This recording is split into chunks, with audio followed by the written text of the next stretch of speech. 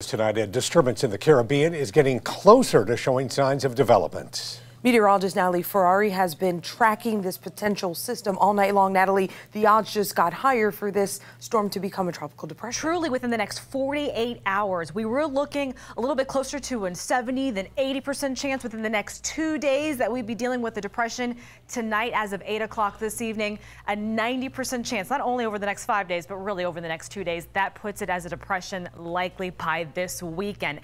That's kind of what we need to happen. We got to get that area of circulation, that center, to really form, so that way we can get those models to dive in and give us a better idea of what on earth is this Invest going to do, because I know that has been the biggest question for the last couple of days. Now, this is Invest 98L. This is basically a disorganized area of thunderstorm activity with a region in the Caribbean that has a potential for development. It's this hatched red area. It can kind of fall anywhere within that region and turn into a tropical cyclone within that time frame in that region.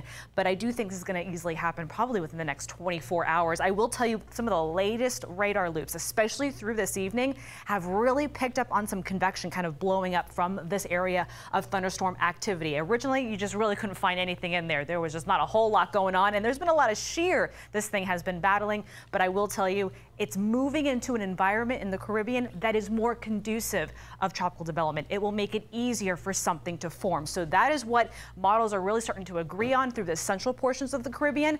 Notice how that spread starts to widen, especially south of Jamaica. I think once this actually moves near Jamaica, we're going to get a better idea of what's going to happen in the Gulf of Mexico. But then let me take you through early next week.